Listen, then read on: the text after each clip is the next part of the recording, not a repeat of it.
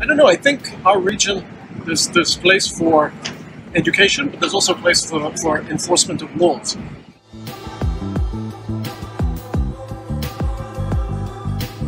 For a Muslim leadership to come out and sign on the dotted line with, Christian leadership, it's an important step.